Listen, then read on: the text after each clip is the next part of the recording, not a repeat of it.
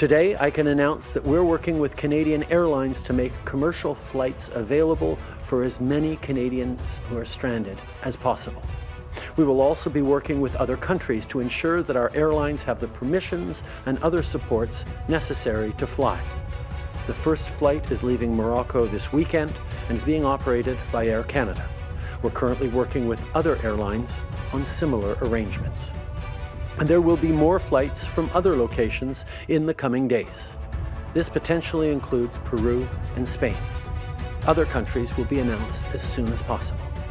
As we make these decisions, factors like the number of Canadians there, airspace closures, and the local situation are being taken into account. Now, we won't be able to reach everyone, but we're going to do our best to help those we can. The same public health policies will apply to these flights as to any